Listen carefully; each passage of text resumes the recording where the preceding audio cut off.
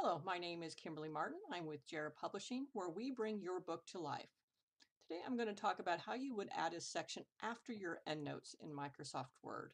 You've seen our previous video on endnotes. You can see how we create converted footnotes to endnotes.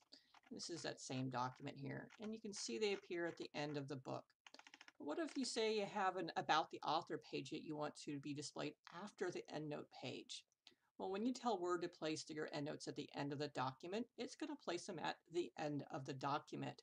So if you have an About the Author page there, it's going to push it to after that. So there is a way you can get around this, and it's not many people know how to do this. I've gotten asked this quite a few times. So first, let's go ahead and create that About the Author page if you don't have it already. We're going to go ahead and click here and do Page Layout. I'm going to do Breaks and Odd Page. And we're just going to say About the Author. Now you can see it's moved those endnotes to the end of the document after that new section. They no longer appear in that endnote section. So here's what we're going to do. Go ahead and right click on the endnote, any of them, choose Note Options. And we're going to change endnotes from end of the document to end of section. And we're going to go ahead and say Apply. We're going to actually change it to the whole document and then say Apply. Now you can see it's put them at the end of each section, not quite a footnote, but it's going to appear at the end of every chapter. Now I know that's not what you want, but it's just a two-step process.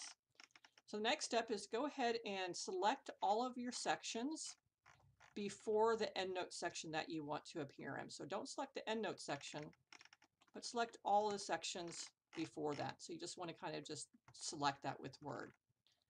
Now we're going to go into Page Layout, Page Setup, little menu drop up, and under Layout you'll see this little thing here that says Suppress Endnotes. We're going to click that, apply to selected sections, and click on OK. What that does is it tells Word that you don't want the endnotes to appear in that section and to push all endnotes into the next section. So you're pushing the endnotes forward until it gets to your endnote section, and now you have another section at the end. So it's suppressing all endnotes until it gets to the endnote section and place them there, but you are now free to add additional sections after that. So a little bit strange how it works, but that's how you would do it. And I hope you found that useful, and stay tuned for more Word tips.